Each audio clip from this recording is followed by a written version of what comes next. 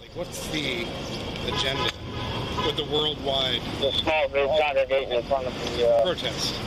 sheriff's office. Well, there's just a bunch of different groups out here, to be honest. I know people are pissed, and I understand that. Yeah. So I understand you're open carrying right now, man.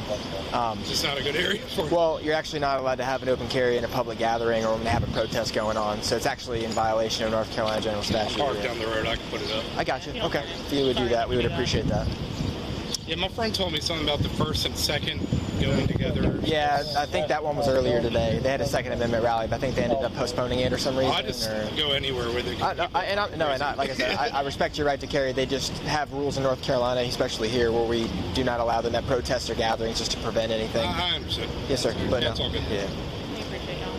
Thank you. I won't make you walk all the way back. Yeah. Thank you, sir. Thank you, sir. We appreciate it.